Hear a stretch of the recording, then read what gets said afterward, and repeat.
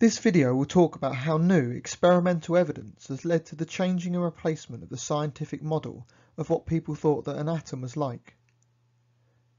Before the discovery of the electron, atoms were thought to be tiny spheres that couldn't be divided.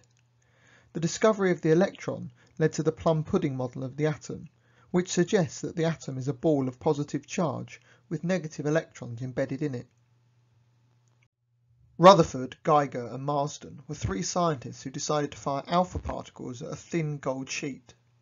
They expected all of the alpha particles to pass through and be detected on the other side, but some deflected away and did not end up where they were expected.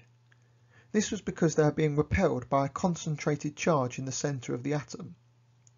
The results from the alpha particle scattering experiment led to the conclusion that the mass of an atom was concentrated at the centre, the nucleus, and the nucleus was charged. This nuclear model replaced the plum pudding model. Niels Bohr adapted the model by suggesting that electrons orbit the nucleus at specific distances. His theoretical calculations agreed with later experimental observations. Later experiments led to the idea that the positive charge of any nucleus could be subdivided into a whole number of smaller particles, each particle having a positive charge. The name proton was given to these particles.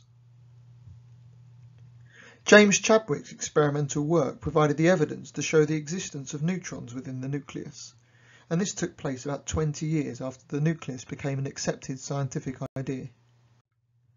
Overall, you can see how the contributions of many minds has developed the model of the atom to something that we recognise today.